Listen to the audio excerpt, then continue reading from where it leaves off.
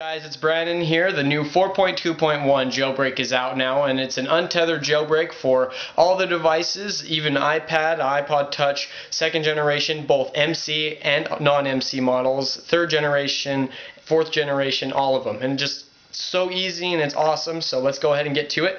So this jailbreak uses green poison, RC5 to jailbreak your device, and it works for both Windows and Macintosh now, so we're all in luck. And the Mac version is basically the same as this, so if you're a Mac user, it's kind of like the same process, so you can just watch this. Alright, so what you're going to do, you're going to download basically two things. Make sure that you have the most updated iTunes, make sure that your device is running the 4.2.1 firmware, and that you download Green Poison. So let's go ahead and do that. You're just going to click on download Green Poison right here. You're going to scroll down till it says download Green Poison RC5, and you can either do it for Mac or Windows, and I'm a Windows user, so let's go ahead and click on Mirror 1. Now if it brings up this type of bar right here and it didn't work, you can go ahead and close out of that and use Mirror 2, and then it should work. And then see it's downloaded right down here. And it's a .zip file, so if you get a zip file, you're going to have to export it to your desktop or wherever you want to put it. Because it's a zip file, you need to unzip it and make it so that it's a usable program. And if you're on XP, you might have to download a WinRAR program for it to work. So go on to Google and type in WinRAR program download, and just use a WinRAR program to export all the folders and files inside. So here, I'll show you guys. You're going to just click on that. It's going to bring up this, and you're going to hit Green Poison, and it says extract all. You're just going to click on that. Browse wherever you want to take it. I'm going to do the desktop, but I've already done it already. And then you're just going to hit extract, and then it'll extract it to the desktop. So that's how you do that. Next, you're going to have to download the firmware. You can download it here, download the iOS 4.2.1. Or you can go to Felix Burns. This is where I get my firmwares. And you just go ahead and go to the iPod Touch section. And I'm 4G 4.2.1. Click on that and download. And it'll look like this. I'll show you guys. Download. And it says iPod right there. And it's going to take about 8 minutes or so to download it. And if you have problems with the download, let's say it doesn't work for you, make sure that the file name ends with .ipsw. That was the biggest reason why it didn't work for a lot of people before. Just make sure that it ends with .ipsw, so then it will be recognizable for your device to jailbreak on. So, or you can also, another thing, people had trouble exporting it, so just make sure that you use a proper WinRAR program to export it to your desktop or somewhere where it's easy to find. Alright, and then make sure your device is running that firmware. So you're going to go to Settings, you're going to go to General, About, and then at the bottom it says, okay, focus camera. 4.2.1, my camera's not working, sorry guys. 8C148 is what it says, and just make sure that your your iPod is running that firmware. Alright, after you get that done, go ahead and close your browser, and then you'll have Green Poison up here on your desktop, so just go ahead and open it up and hit Run. Now it's going to bring up the Green Poison program, and it says please power off your device and connect it to begin. So we're going to go ahead and do that. We're going to hold the power button and slide it off. Okay, now it's off. And next thing we're going to do is we're going to do DFU mode with our iPod. You're just going to do a bunch of different combinations with the power button up here and the home button. And if you are running a Red Snow tethered jailbreak like me, you're going to have to hold the home button longer than what it says on the screen. So just follow what I do, because you're just going to hold the home button until the Green Poison apple symbol comes up on your device. You'll see it when I do it on my iPod. So here we'll go. Okay, I'm going to have my wonderful brother Frankie hold the camera for me while I do this so I can show you guys properly. Okay, now we're going to go ahead and prepare to jailbreak. Ready? 1, 2, 3. Here we go. Get ready to start. 3, 2, 1. Press and hold the sleep button for 2, 1. Now continue holding the sleep button and hold the home button. Release the sleep button and continue holding the home button for 13 seconds. But we're going to be holding it for longer, so do not let go of the home button. Keep holding the home button. Now it's going to say jailbreak right down here on the corner. Keep holding the home button, guys. And then you're going to hit jailbreak. And you're going to keep holding the home button, and then it'll start bringing up the green bar, and then your screen will go white.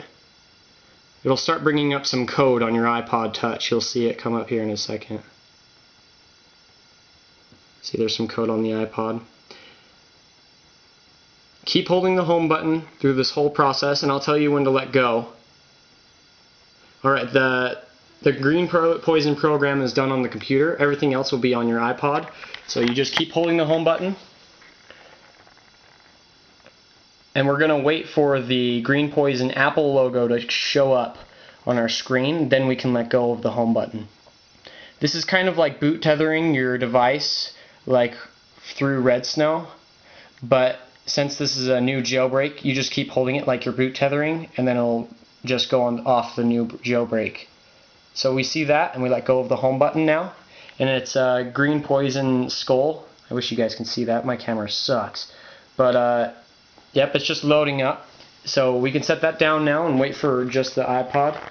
You can just quit out of the green poison program if you would like. Just hit quit. And now everything will be on the device itself. And if this program doesn't work for you, or if you have some issues with the program itself and you are running the right firmware, just download Green Poison again, like delete it and then re-download it. Because Green Poison, I've had some issues with it the first time I used it, and I had to download it like 3 times, and then it finally worked for me. So that's one option that you guys can do if this doesn't work for you. The Apple logo will just spin around. Now it should bring up the regular Apple logo.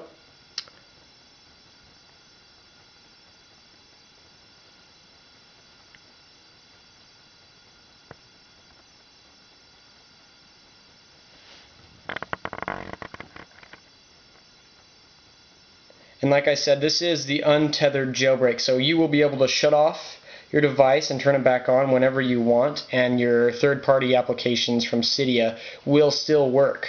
So it's quite awesome. My computer is detecting my iPod, so it should be coming up here in just a second. Hey Frank, we see you in the reflection. How you doing? Alright, so your device should be up and running now, so open up your iPod and we'll go and see if we have Cydia. Yep, we have Cydia still. And we're just going to go ahead and open that, show you guys that it's running. Alright.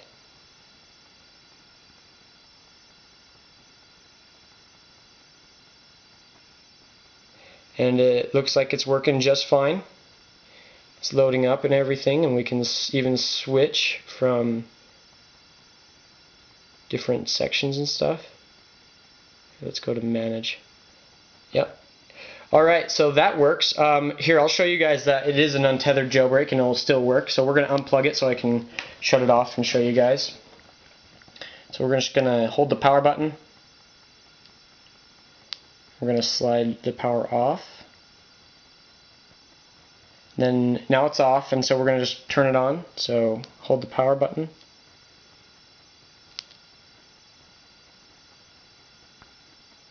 And it should bring up the Green Poison skull logo again after it loads up the regular Apple logo. Yep. I like how they made that little animation, how it spins around. That's pretty cool.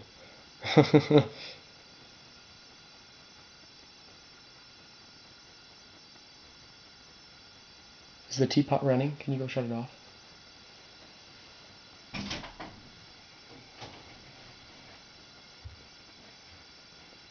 Alright, so just started up again. Now we're going to go ahead and go back to Cydia and see if it's still going swell. There we are.